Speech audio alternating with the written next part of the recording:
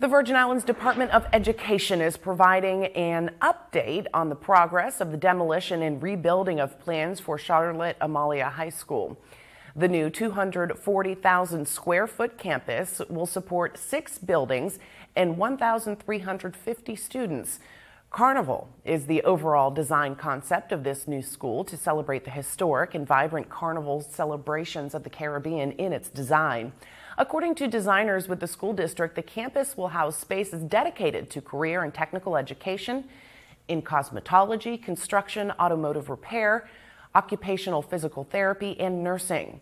Leaders say the CAHS campus its design intends to be a place which ignites passion for lifelong learning and also builds community. The school district's architect for new schools recently provided an update on the progress to make this new school a reality.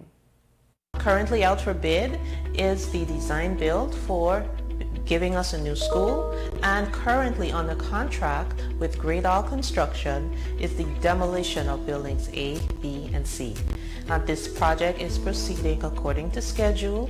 The first step was to consult with the State Historic Preservation Office, and that consultation process has begun. We expect that it will continue for the next 2 months.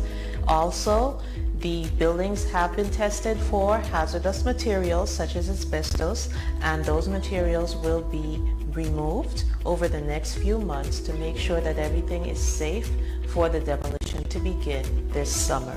Our students' safety is of the utmost concern, so the property is currently being fenced off to make sure that we separate student school areas from the demolition project before any buildings are torn down.